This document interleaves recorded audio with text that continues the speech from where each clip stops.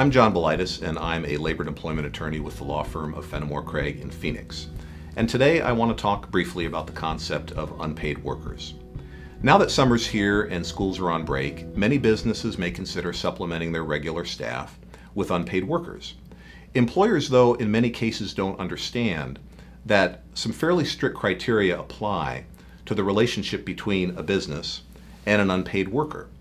Employers simply can't bring people on and have them work for free, even if they agree to work for free in advance, because federal law in most instances entitles workers to compensation, whether they realize it or not, and whether they agree at the beginning of the relationship to work for free. We've seen liability develop in this area recently with some fairly high-profile employers who have treated one or more individuals improperly in this context as unpaid workers.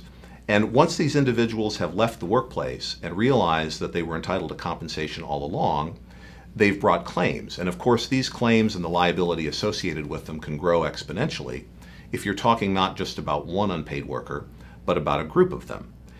The confusion, I think, in this area stems from the fact that in the charitable, religious, and civic contexts, we have the concept of a bona fide volunteer, meaning someone who donates their time, works for free, doesn't have an expectation of being paid, isn't paid, and doesn't have a legal right to compensation.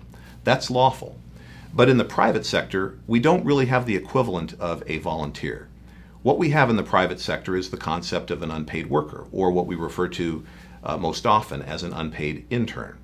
Now, in order for one of these relationships to work, so that the individual is not entitled to compensation for the work he or she performs, the employer simply needs to follow some very straightforward criteria that we find in the Fair Labor Standards Act. The relationship really needs to look more like an educational experience than a job. It must benefit the intern and not the employer. The intern shouldn't displace regular staff, and in fact should be supervised by a regular employee in the workplace. The employer shouldn't derive any immediate benefit from what the worker does. And in fact, in some cases, the employer's business is impeded because the employer has to devote a regular employee to supervising the unpaid intern. Finally, the unpaid intern shouldn't have an expectation of receiving a job at the end of the relationship, and the parties really should agree upfront in writing that the individual will not be compensated for his or her work.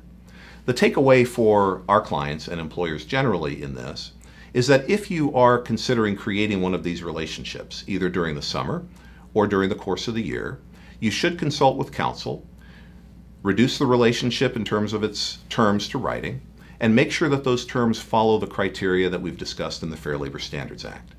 If you follow these criteria and create the relationship this way, you will avoid wage and hour liability that could be associated with a regular employment relationship, even though you intended to really create an unpaid internship.